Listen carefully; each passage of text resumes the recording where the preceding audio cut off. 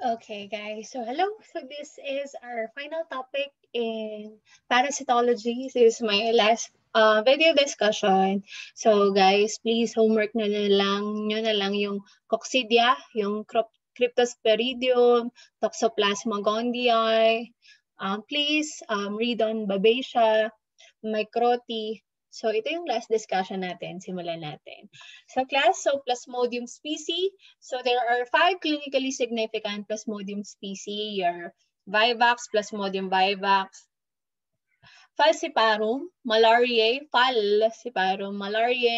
Ovale, and Knowlesi. Pero magpo-focus lang tayo class sa apat. Yung first four, Vivax, Falciparum, Malaria, and Ovale. So class, malaria is still a clinically significant disease around the world. Yan. Especially countries that are close to the equator. So yung mga tropical countries, Southeast East Asian countries, Sub-Saharan Africa, Latin America, class. So, common pa rin talaga ang malaria. Marami pa rin namamatay sa malaria, class. And the mode of transmission of this is the insect bite of a female Anopheles mosquito. Huwag kakalimutan. So, kung sa malaria, Anopheles, sa dengue is your Aedes aegypti. Class, ang nagkakos naman ng dengue, virus. Ang nagkakos ng Plasmodium is a protozoa. Yan. So class, para daw makapasok ang Plasmodium vivax sa loob ng red blood cells. So class, ang ina-atake nitong mga Plasmodium na to ay red blood cell. So class, once they multiply inside your red blood cell, mag-multiply ng multiply until it will pop. Yan, at until it will hemolyze and will result to anemia. Yan. So, aatakihin niya yung mga red blood cell mo hanggang maubos. Yan. So, class, so yung key para makapasok ang Plasmodium vivax sa red blood cell is your FY6 or your Duffy6 antigen. Yan. So that your red blood cells could enter and invade your protozoa could enter and invade your red blood cells. Yan. Yun, so dati, tinuturo namin na pag you are Duffy negative, so Duffy is a blood group. If you are a Duffy negative person, you are resistant to malaria. So noon sa Africa class, maraming Duffy negative na tao. Pag Duffy negative ka, resistant ka to malaria. However, guys, recent study shows that even Duffy negative individuals are now having Plasmodium vivax infection. Ayan. However, guys, people with sickle cell anemia, G6PD, thalassemia, are said to have partial resistance to falciparum. So, pag pumasok sa dugo ng mga taong may sickle cell anemia, G6PD, deficiency ang protozoa, yan, itong mga cells na to, they are more likely to be broken down in your spleen. Yan. Mas mataas yung chances nila na itong mga red blood cell na to, since may sickle cell, dumidiretso sa spleen at nasisira. So, hindi na kumakalat. Yan. So, class, so around the world, the most common is Plasmodium vivax. In the Philippines, common ang falciparum. Pero meron pa rin tayong vivax. Ayun, later na yung iba kong sabihin. Okay. Now, let's head on to your life cycle of your malaria. So class, your malaria has 2 phases of your life cycle. I hope that this table made it easy for you. Yeah. So class, I'll link a video. Napakaganda ng video. So please check it out. So para naman may images kayong makita. So this, I think, is a very simplified version. So class, sexual life cycle happens in your Anopheles mosquito sa definitive host. Ang asexual life cycle stage nangyayari sa man. Yan. So the sexual life cycle is called sporogony because our goal is to make sporozoites. Yan. And your asexual life cycle, guys, is called schizogony because we want to make schizones. Yan. Schizones. So, simulan natin. So, yung buong process na ito, gametocytes to sporozoites, we call this sporogamy. Okay? So, class, your Anopheles mosquito will bite a human being. So, pag kumagat siya ng tao na may plasmodium na sa circulation, kasi life cycle to eh. It's a circle, class. This never stops. So, yung Anopheles mosquito, kumagat siya ng isang taong may plasmodium. Yan, hindi, itong taong to, hindi, walang bed net, walang kulambo, walang mosquito net, yan, hindi nagsusuot ng long sleeves, yon nakagat siya. Or walang vaccine, may vaccine na ng malaria, guys. So, yon nahawa ang mosquito, class. At ang nasipsip niya sa proboscis niya is your gametocytes. Yan. We have two gametocytes. We have microgametocyte and macrogametocyte. Microgametocyte is the male counterpart and macrogametocyte is the female counterpart. So that will reproduce. Yan, they will unite and they will form a zygote or a motile o okinete. Yan, so this happens in the gut of your Anopheles mosquito. And then it will transform into an oocyst and into a sporozoite. So pag may sporozoite na sa bibig, sa proboscis ng Anopheles, now it will bite a human being. Yan.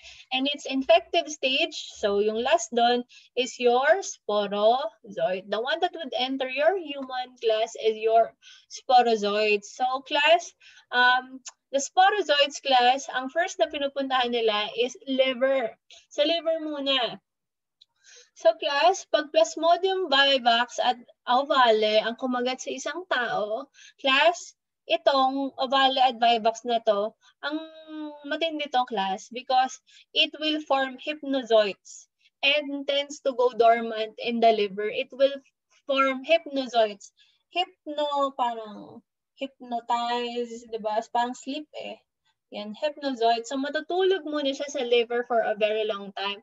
So, class, kung may vivax ka, pwede kang magkaroon ng malaria, tapos ma-cure ka, tapos after a year or so, or a couple of years, class, biglang ma-activate itong mga hypnozoids. Yan. So, I know someone, kwento sa akin sa BGH na this woman, yan, has been going back and forth to the hospital for yun, lagi siyang mababa yung hemoglobin niya, mababa yung hematocrit niya.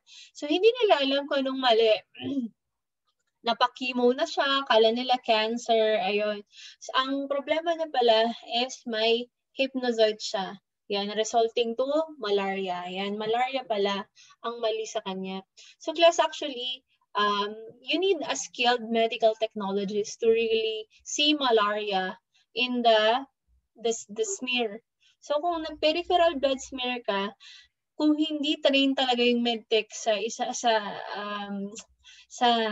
malarial diagnosis is mahirap hanapin class ang malaria. Kung hindi ka talaga mindful, yan, mahirap hanapin ang malaria unless the medical technologist is very skilled on checking malaria sa peripheral blood smear. So still class, the gold standard of checking malaria is direct microscopy na makikita mismo ng mata mo na may malaria sa red blood cells. Yan. So class, ayun yung sa vivax. Pwede siyang magkaroon ng erythrocytic phase, pwede siyang magkaroon ng exoerythrocytic phase.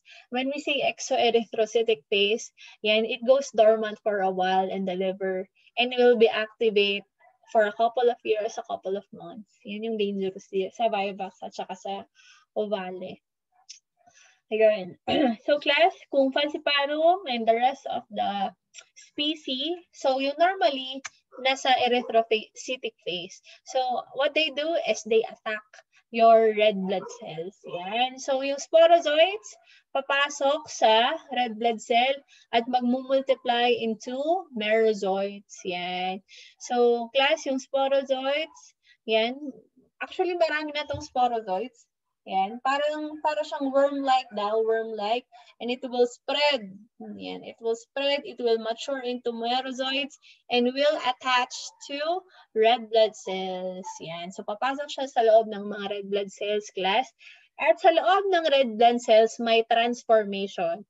Yan. So, hinighlight ko ng red yung mga transformation inside your red blood cell. At ito yung mga diagnostic stages. So, usually, ang diagnostic stages natin, ito class, immature, or early, or ring trophozoite. So, yun, may mga ring form. So, that's the immature form. We have the mature or late trophozoites. Yan. And we have schizons. Yan. So, schizons are your late trophozoite which has undergone mitosis. So, magmumultiply, magdi-divide sila ng magdi-divide class. Hanggang rumami sila, hanggang pumutok ang red blood cell. At itong merozoites, they will attack other red blood cells as well. Yan. And this class, merozoites class, some of the merozoites will transform into gametocytes. Some will go back into becoming immature trophozoite, pero some will mature into gametocytes. Yan. And micro and macro gametocytes. So macro yung babae, micro yung lalaki. So sa parasitic world, mas malaki ang babae. So, now, this micro and macro gametocyte will be in your circulation. Nasa dugo pa rin. Tapos, the person will be bitten by a Plasmodium, Anopheles. Tapos, the sexual life cycle will start again. So, itong merozoites, immature trophozoite, late or mature trophozoites, schizon, merozoites class. These are found inside the red blood cell. So this could be diagnosed. Yan. Ito yung nakikita ng medtech sa loob ng red blood cell. Yan. So these are diagnostic stages. So class, symptoms and pathology. So class, ang bawat species ng Plasmodium, may unique sa kanila.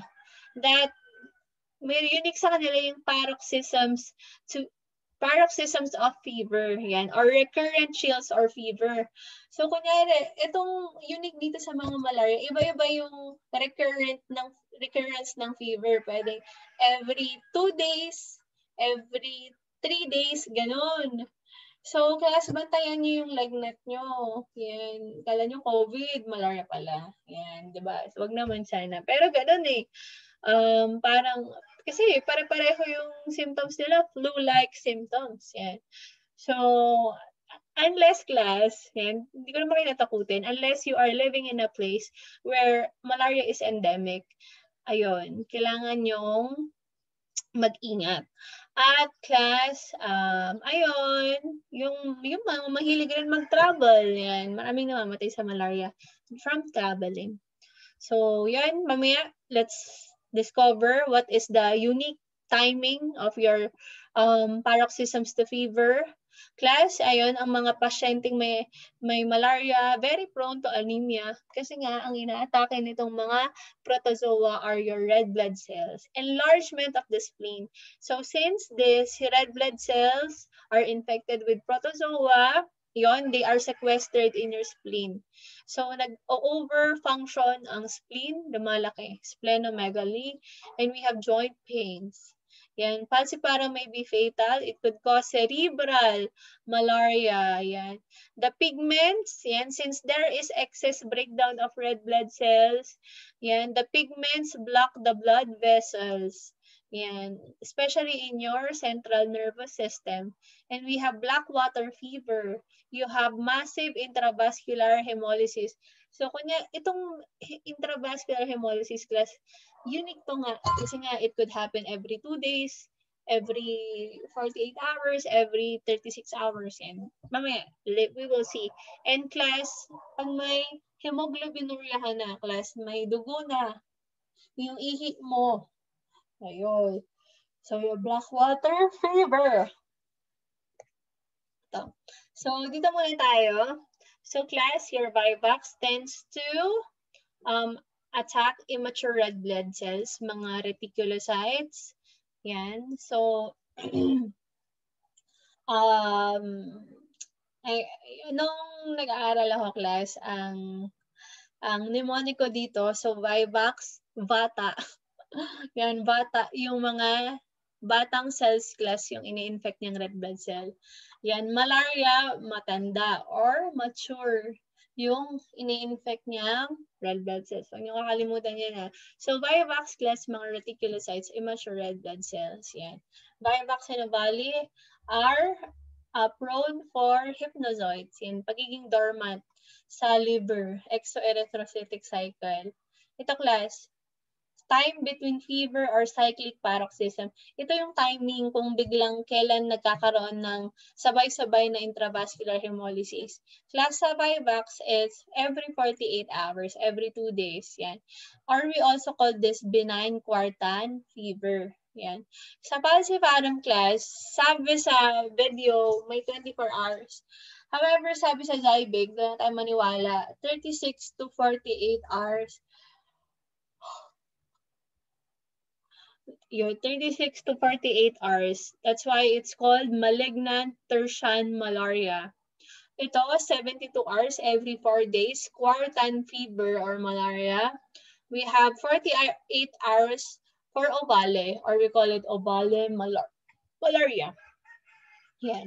So, important identification. So, this is just a summary of the different identification. So, for Vivax, very common ang Schuffner's dots. Expect your red blood cells to be enlarged and the trophozoites are irregularly shaped. So, iba-iba yung shape nila. Kasi mamaya, yung iba, mas maganda yung shape ng trophozoites nila. Let's discover. Ito, falciparum, multiple ring forms, crescent shape in gametes. So, banana shape. Yan, banana shape sa falciparum. So, walang banana shape sa Vivax. May banana shape or crescent shape sa falciparum. Yun yung class yung mga unique sa kanila. And the ring is shaped young, and the ring-shaped young trophozoite, ring shape, are seen. Yan. And we have motor or Christopher dots. So, notice in falciparum, there's no enlarged red blood cells. Yan. So, for malaria, class, infected RBCs normal size. Class, your trophozoites are band. Ito naman, band form. Yan. Class, tingnan nyo naman sa Zybig, anong itsura ng band form. So, dito naman makikita ang Zeeman's dots. Sa ovale class, James or Schuffner's dots. Yan. So, red blood cells are enlarged, parang sa Vivax. Yan. And class, however, your red blood cells could be serrated or fimbriated edges. So, parang nagiging Burr cell siya, class BURR cell. So, nagkakaroon ng serrated. Di ba parang serrated knife, ginagamit pag slice ng bread. Yan, yung ganun-ganun. Parang sa ano yun? Lagare. Yun, nagiging ganun yung red blood cells natin. And irregularly shaped trophozoite. Yan. So, please take note of those. Yan. So, that's it for our discussion in Plasmodium class. I'll see you sa exam. Bye-bye.